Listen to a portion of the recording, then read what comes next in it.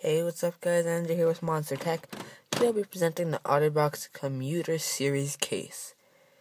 As you can see, where is that little? Right here. Don't know if you guys can see right there. It says Otter then serial number. That stands for OtterBox Commuter case. So this case is I guess you could say it's relatively expensive for a case. It's $50 about, not including tax. And so I've had it since Christmas when I was rocking on my old iPhone 4 until I put it onto the recently unboxed iPhone 4S. It fits better on the 4S than it does on the 4 because the buttons are a different layout, but it works just fine on the 4. But I had this since Christmas and I'm not being rough with it.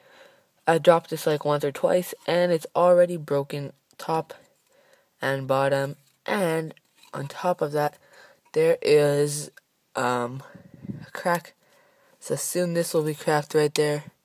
As you can see, it's almost there.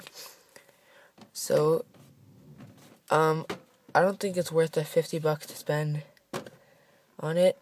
And as you can see, I've stuck one of my Apple stickers on it. The other one is right there. So overall, it's a pretty good case though. Just I don't think it's worth it if you guys are gonna spend $50. You can find something that'll last a bit longer than this. So it's April now since Christmas. I think it's been about 5-6 months. 5-6 months about. And it's already broken in a couple places. I mean, I still use it, but just until I get a new one. I'm thinking of picking up a case that comes with a keypad. So let me know in your opinion about that.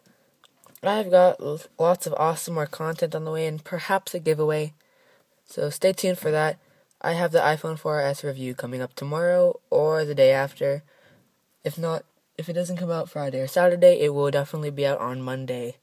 Stay tuned for some more awesome content. Like, favorite, house me out a bunch. Peace.